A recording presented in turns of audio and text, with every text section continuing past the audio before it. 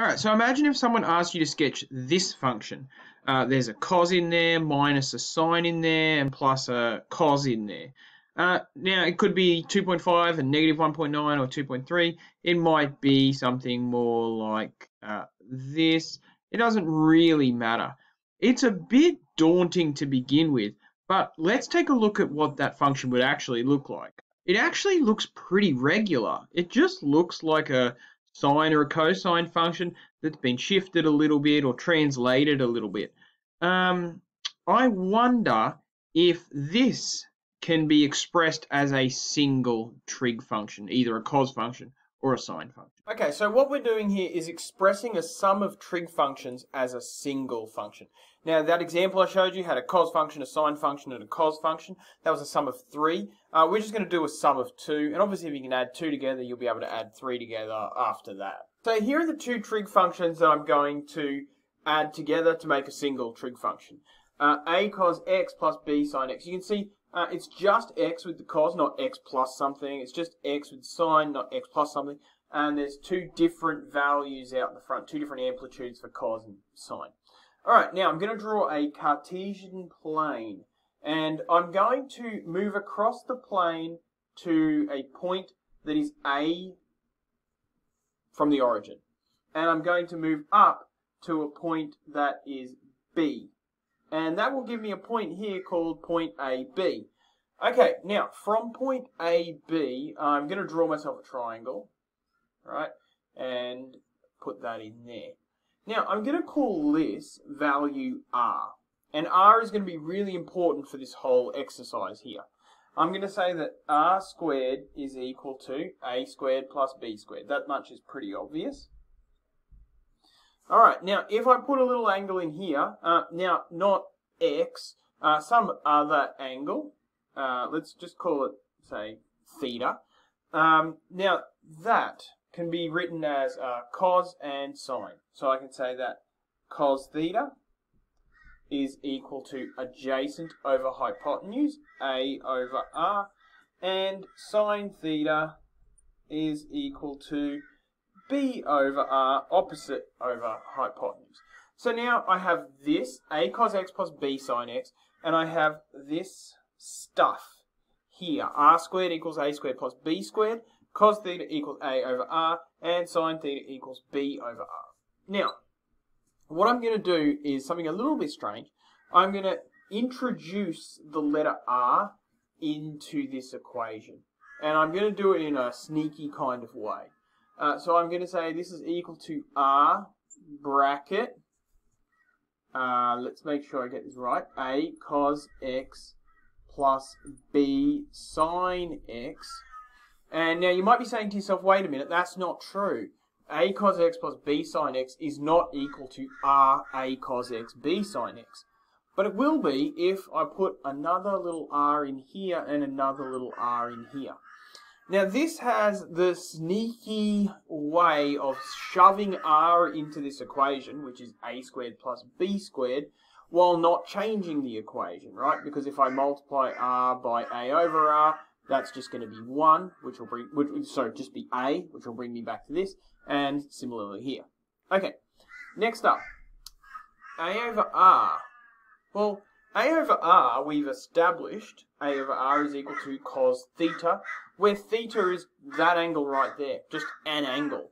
Alright, so we can now say that r over cos theta cos x plus, and we know that b over r is sine theta sine x. And notice that this is cos theta and this is cos x, they're different. And this is sine theta and this is sine x, they're different. But you should be able to dive into your booklet of trig identities and notice that this is an identity that we should be familiar with. It is a difference identity. And we can now write this as r cos x minus theta. Check your difference identities if you don't believe that. Now I've shown you how to prove it, but the important stuff is lying in this box here. if we have two functions, a cos x plus b sin x, we can say that that is equal to r cos x minus theta, where r is equal to the square root of a squared plus b squared, cos theta equals a over r, and sin theta equals b over r. Alright, there is another thing that we can put in a box like that. It looks very similar. So this is another way to add the same two functions together.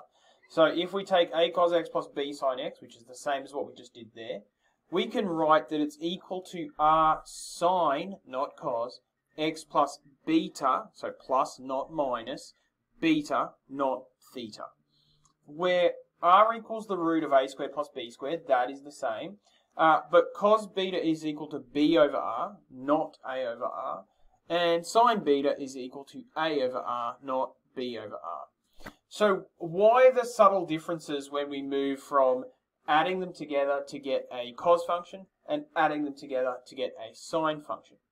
Well, it comes down to this new angle, beta not theta. Now, where's that new angle coming from? Well, we take our Cartesian plane and we draw in a new triangle, this one here, and we use this angle instead of that angle. Now, if we do that, we're going to get cos theta is equal to this length here, which is b over r, and we'll get sine beta, which is equal to this length here, which is a over r, and we can use that angle instead of that angle. Now, why addition instead of subtraction?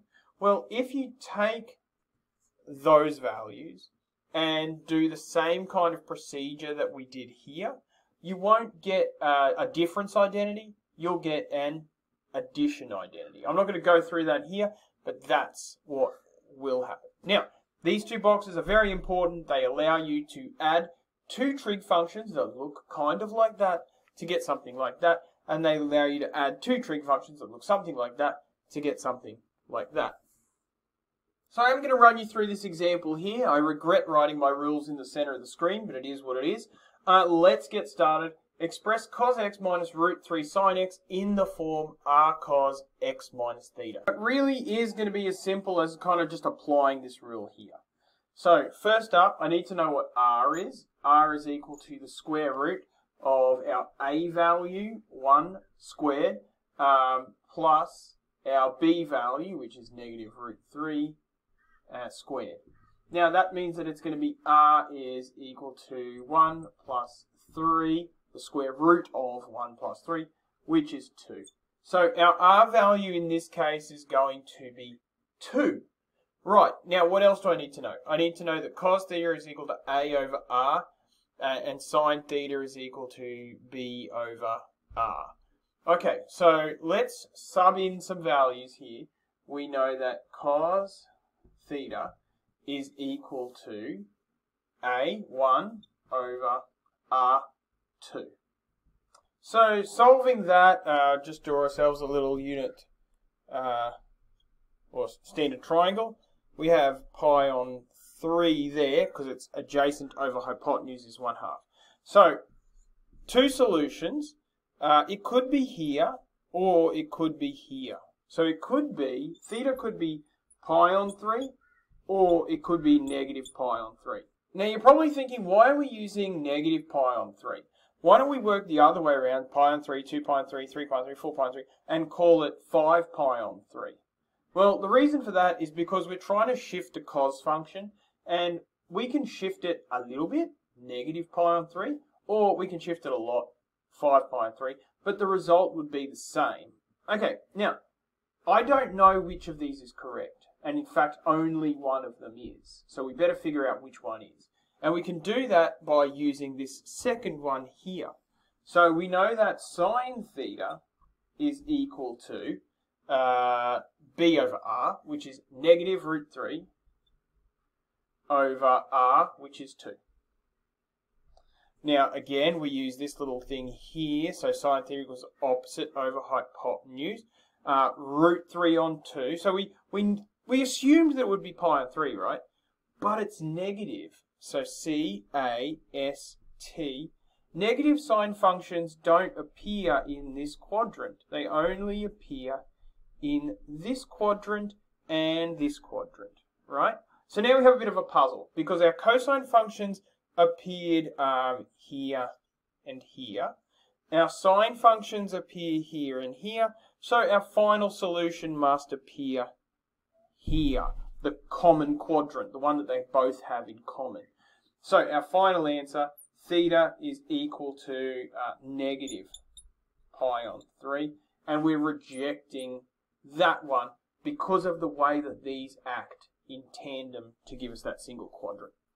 Okay, we are done. We can now just finish this whole thing off and say, therefore, the thing that we were talking about is equal to R2 cos x minus pi on 3. Which, of course, is 2 cos x plus pi on 3. Okay, now, you can do all sorts of things from here. You could just sketch that. So, looking at this, that looks really complicated to sketch, but this looks really easy to sketch, so that should be fine. You might get asked questions like, what's the range of this function? Well, the range of this function is its highest value. You can see it has an amplitude of 2, no vertical shift. So it's going to have a maximum of 2 and a minimum of 2. You might get asked other questions as well, but it all comes down to the fact that you know how to deal with these functions really well. You don't know how to deal with those functions very well. So if you can use this process, if you can use this formula to get from there to here, you can then deal with something that you can better understand. Okay, that's how you express a sum of trig functions as a single trig function.